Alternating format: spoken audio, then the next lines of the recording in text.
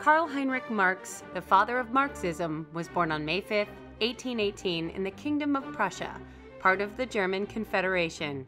His grandfathers on both sides came from lines of famous rabbis, but his own father had converted to Protestantism, given the barriers to Jewish involvement in society as full citizens.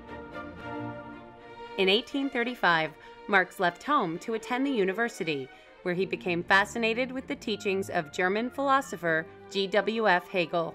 He had a full and exciting life, but was captivated by these big ideas coming from Hegel about what determined the path of a society of human civilization.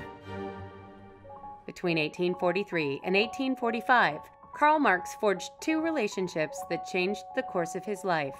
One was to his wife, Jenny von Westphalen, who came from the Prussian aristocracy. A happy marriage, 7 children. And the other was his intellectual bonding with Friedrich Engels, who brought to the relationship a set of experiences and knowledge that really opened Marx's eyes to new approaches. In 1848, Marx and Engels laid out their concept of socialism in their most famous work, the Communist Manifesto. In their writings, they championed the worker and advocated a classless society that dissolved bonds between the proletariat and the bourgeoisie. The Communist Manifesto is not only Marx maturing from a philosopher and economist into a revolutionary and an activist, it's also remarkably well-timed. The ink was barely dry when a wave of revolution swept all over Europe.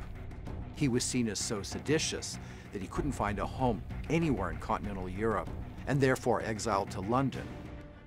In London, Karl took a job as a European correspondent to the New York Tribune. Writing for the American market, he naturally had to turn his attention to American politics to an extent. The crisis over slavery, the abolitionist movement, and ultimately the Civil War. Marx went on to write economic and political works, including Das Kapital. In 1864, Marx was elected to the General Council of the International Workingmen's Association, where he fought against capitalism as well as the anarchist wing of the organization. In his travels in Europe and in the United States, he had an international perspective on things. He had a worldwide view, a very, very wide aperture. By the early 20th century, Marx's theories became increasingly popular and were adopted by different countries. The Russian Revolution of 1917 ushered in the first communist government, and after World War II, socialism and communism spread to countries throughout Europe, Asia, and Latin America. I think that communism appealed because it provided such a contrast with the existing economic situation. Whether he foresaw it or not, his impact on revolutionary movements from Russia to China to Cuba, Vietnam, North Korea has been immense. They all base their legitimacy and their program on Marxism.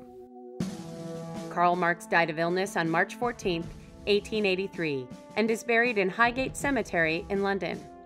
On his tombstone is inscribed the final line of the Communist Manifesto: "Workers of all lands unite."